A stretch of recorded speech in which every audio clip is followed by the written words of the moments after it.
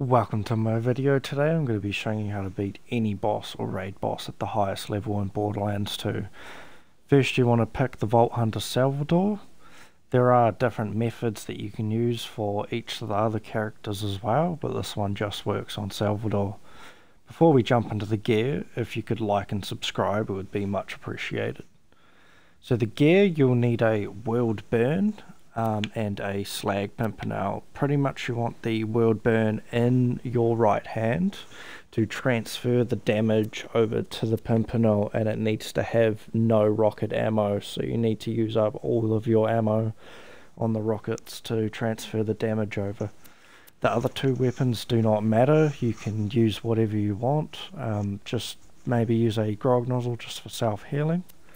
The shield, I would use a B shield just for extra damage, a magic missile for slagging the bosses, a bone to the ancients to increase the incendiary damage, and a true neutral monk class mod to increase the magazine size and give you money shot.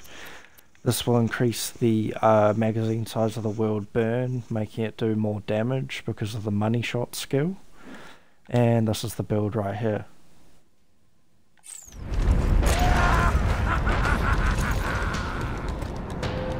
First you'll want to just chuck out your magic missile or whatever slag grenade you have, slag the boss.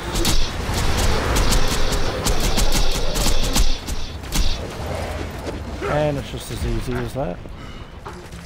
You can kill them in about 2 seconds, and most of the other raid bosses you can kill with ease as well with this method.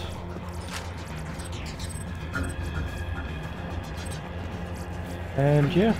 Thank you for watching my video, and I hope you enjoyed, and I'll see you in the next one.